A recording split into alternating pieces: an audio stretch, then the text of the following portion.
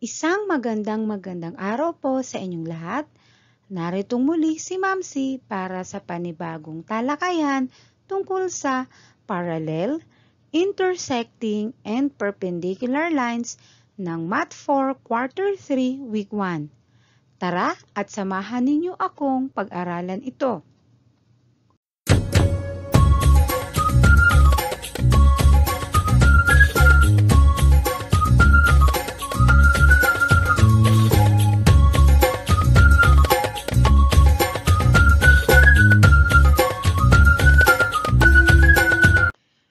Look at the picture of the light rail transit or LRT. Have you seen or ridden in one before? Oh, maybe yes, maybe not. But let's think of this. Why do you think two trains can operate at the same time without colliding with each other and causing an accident? Aha! It is because their train tracks stay at the same direction between them and do not meet at any point. Wait! What do you mean by do not meet at any point? Oh, let me explain that through this example. Let's study this. Kung i-represent natin ang train tracks gamit ang lines, it will look like this figure. Now, ang pair of lines na ito ay tinatawag nating parallel lines. So when we say parallel lines, these are pairs or group of lines that never met at any point.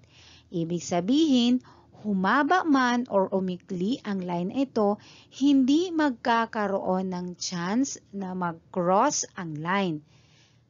That's why ang train or ang LRT, kahit magkasalubong sila, hindi nagkakaroon ng chance na magkasalpukan o mabangga sila sa isa't isa dahil meron silang sariling line na tinatahak. Here are other examples figures of parallel lines. Here is another example figure. Is this a parallel line? Uh-oh, it's not. Kung inyong mapapansin, kakaiba ito or iba ito sa parallel since nagkaroon ng intersection or nagkasalubong ang dalawang line. Ang point kung saan nagkasalubong ang dalawang line ay tinatawag nating point of intersection. So, ang figure na ito ay tinatawag nating intersecting lines. So, when we say intersecting lines, these are pairs of lines that met at one point. Here is our examples. Here is another example figure. Is this an intersecting line? Uh-oh, it's not. But why?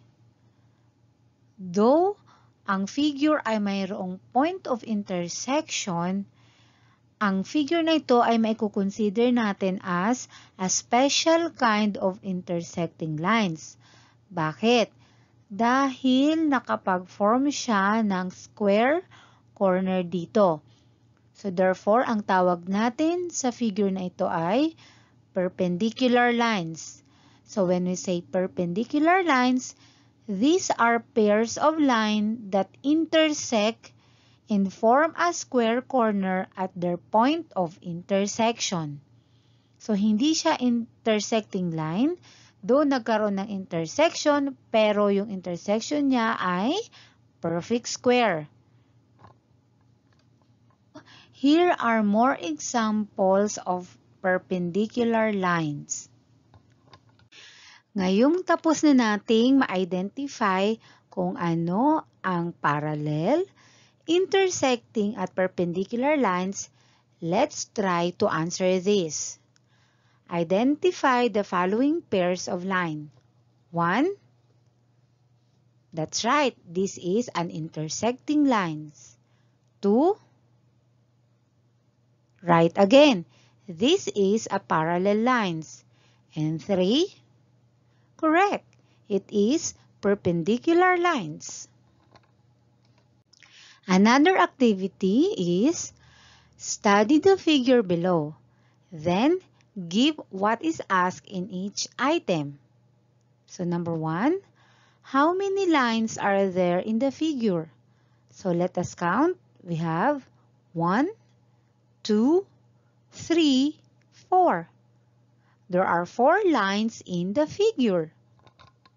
Number 2, how many pairs of parallel lines are there? So let us see. Oh, there's only 1 pair of parallel lines.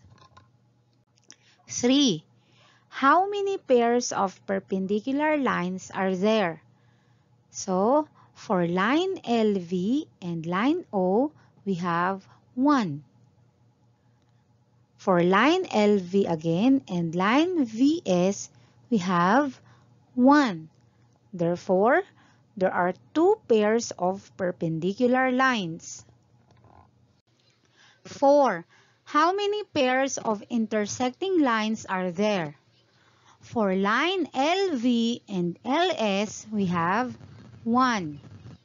For line LO and LS, we have 1. For line LV and VS, we have 1. Therefore, there are 3 pairs of intersecting lines. 5. What kind of lines are LV and LO? It is perpendicular lines. 6. What kind of lines are LO and VS? It is parallel lines. We're done with the activities, so remember, parallel lines are pairs or group of lines that never met at any point.